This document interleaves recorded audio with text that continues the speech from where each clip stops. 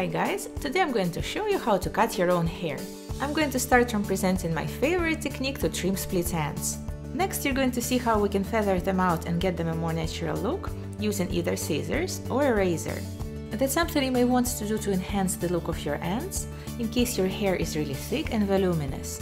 My own hair is quite thin and I trim the ends every 2 months, just a tiny bit, so today, to be able to make a good demonstration, I'll be using my Glamtime hair extensions. The best technique to trim split ends, especially if you plan to trim more than ½ inch at a time, is to put your hair into a very tight low ponytail, as low as possible at the back of your head, and secure it with multiple hair ties till the level where you want to trim the ends. For this technique your hair needs to be straight and perfectly brushed out.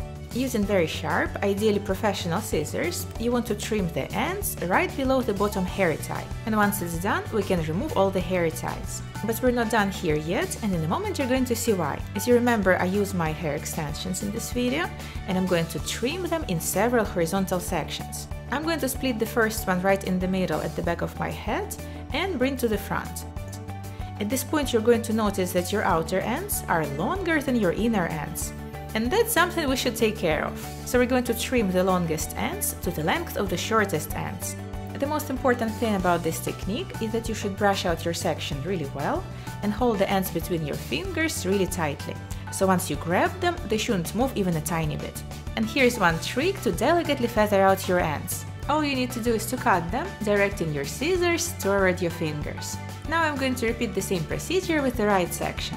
I thoroughly brush it out, fixate the ends tightly between my fingers, and trim the longest ends to the length of the shortest ends. Finally, I can feather them out, directing the scissors toward my fingers.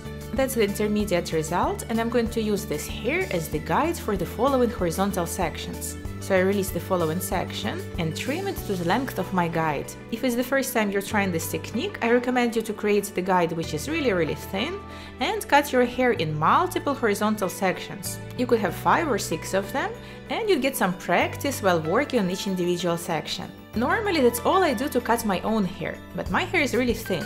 In case of thick hair and hair extensions, I prefer when the ends are not quite as thick and blunt cut, so I feather them out. Today I'm going to show you the technique that I personally find the easiest and the safest, especially for beginners, using a razor. A razor can be extremely efficient if we know how to hold it properly. The golden angle is considered to be 45 degrees with respect to the section. Please avoid perpendicular angle and a flat angle. Both of them can cause damage to your hair and are extremely inefficient in cutting it.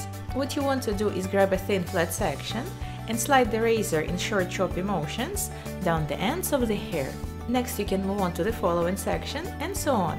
Unless you're going for a Japanese rock star look, you don't want to start feathering your hair near the roots. Somewhere near the ends or mid-length would be your best bet. I work on my hair section by section, feathering out just a little bit of hair at a time, and once I'm done with all of them, I can see if I'm happy with the result. If I think it's not enough, I can repeat the same procedure from the very beginning. Here you can compare the look of the blunt cut ends and the feather out ones. I have also used this technique to trim them even more. It wasn't necessary, but intentional. If you glide the razor without cutting the ends, you'll keep the length.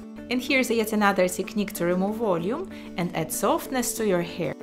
This time you want to twist your section and glide the razor over the surface of this twist. Then you want to release the hair that's been cut and repeat the procedure as many times as you wish. When I had my first masterclass on this technique, I honestly found it really scary. But when I tried it out for myself, I actually realized that it was quite delicate. Plus, if you don't want to use a razor, you could use scissors to make tiny incisions instead. But when I say tiny incisions, I actually mean it, so make sure to make them really superficial and don't cut through the entire twist. You want to cut your twist only once at a time, then release it, remove the hair that you've just cut, and if you feel like, repeat the procedure from the beginning, twisting the section in the opposite direction. Good luck! So that's my result for today. I think I'm going to keep my hair like that for a couple of months, and then maybe I'll feather out my ends even more. Let me know in the comments if you have any questions. If you enjoyed this video, don't forget to give it a thumbs up and subscribe to my channel. Thanks for watching, and I see you in my next video. Bye!